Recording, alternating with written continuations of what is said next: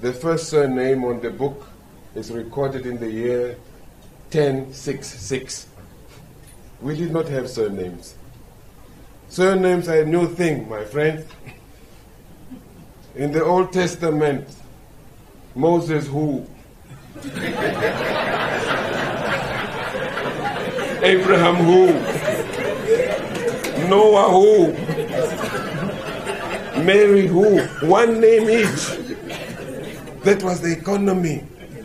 And if you were more interested, they would tell you Mary of Nazareth. That's a village.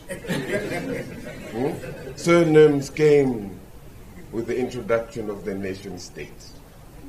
When the central government arrived, and the central government needed to know who was where, so that they could track who was not paying taxes, so that they could track who did not send their sons to war in order to come back and find their villages.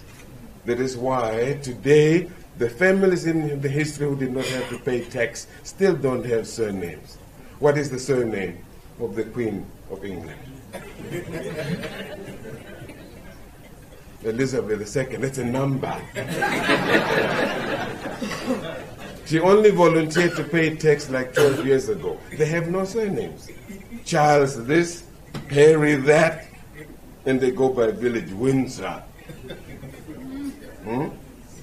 So we must understand that technology is about managing who we are as human beings. The second